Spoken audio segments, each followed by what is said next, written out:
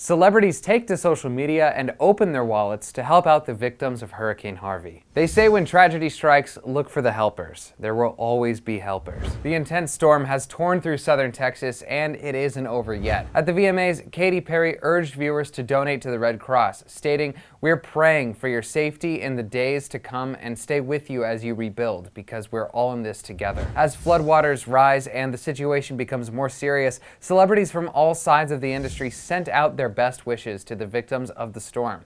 One of the most notable celebs sending love to the Lone Star State was Beyonce, a Houston native. She took to Instagram to pose the Texas flag with the quote, "Texas, you are in my prayers." But the love doesn't stop there. Country star and Texas native Miranda Lambert posted on Twitter, quote, "Prayers, light, and love for Texas. Hashtag home, hashtag Hurricane Harvey." Eva Longoria said, quote, "God bless to all the Texans affected by Hurricane Harvey, and prayers to my hometown of Corpus Christi, Texas." With the storm set to come back through Wednesday night, people are bracing for the worst. Texans are already driving their boats in to help people get shelter who are currently stranded, and tons of folks are donating to the Salvation Army and the Red Cross to help out. Houston native Hilary Duff posted on Twitter, quote, "This is beyond devastating. Truly heartbroken for my hometown. Hashtag stay strong. Hashtag deep in the heart." Even non-Texas natives like Dwayne Johnson sent their love to the victims of Hurricane Harvey.